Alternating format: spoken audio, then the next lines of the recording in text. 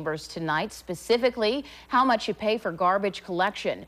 Right now, the Assembly is considering the mayor's proposal to increase not only your bill, but the bill businesses, including charities, pay. Take a look.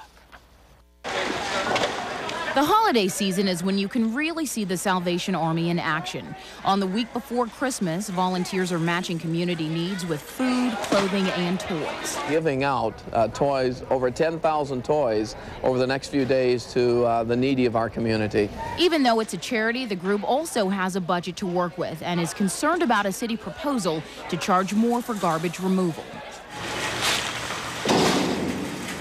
Why, you may be asking? Because the Salvation Army throws away 52 tons of garbage every month. Those that make many contributions to the Salvation Army, much of it is not usable or reusable or recyclable.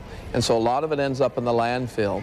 It's just the average, the normal cost of doing business has gone up over the last several years. Mayor Begich says he has no choice but to raise prices because the city-owned Solid Waste Services garbage company is losing money.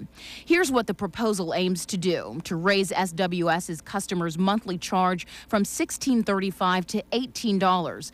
And if you drive a carload to the landfill, it will cost you $1 more. A truckload, $5 more, and the price per ton would increase about $10. That increase would mean the Salvation Army would have to spend $6,200 more a month.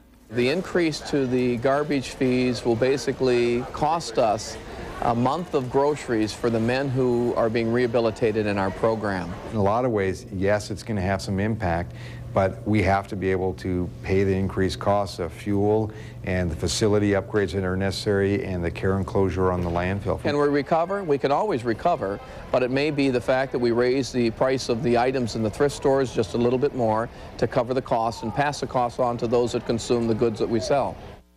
And we should also point out, even though most residents don't use the city company SWS, if the rate hike goes through, your rates would still likely go up. That's because Alaska's waste garbage haulers would all be charged more per ton to take trash to the dump. And soon our Break the Cycle series will profile the program the Salvation Army official talked about in that story. Well, Anchorage police have arrested 2 men